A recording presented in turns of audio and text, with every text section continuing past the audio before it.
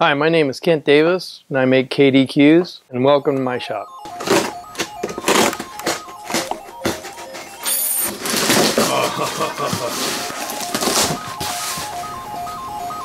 These are little tiny eyes. All this will come off. The challenges I faced here in Southern California really was trying to obtain nicely figured woods. I overcame the obstacle in not being able to get them by developing a method where I could radial laminate forearms, consistently make something that would be what I intended it to be, and yet still use the most highly figured, nicest qualities of wood that in many cases other people weren't trying to use for cue making.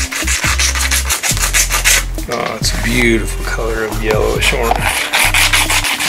It's always good if somebody names you the Duke of Burl to have 50-pound chunks of burl.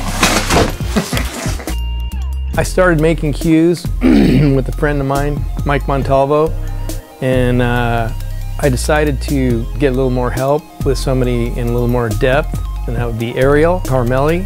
He was more than happy to share with me. He became a very, very good friend, and I've been independent probably for close to 11, 12 years. If someone asks me for something in particular, it's my goal to try and produce it.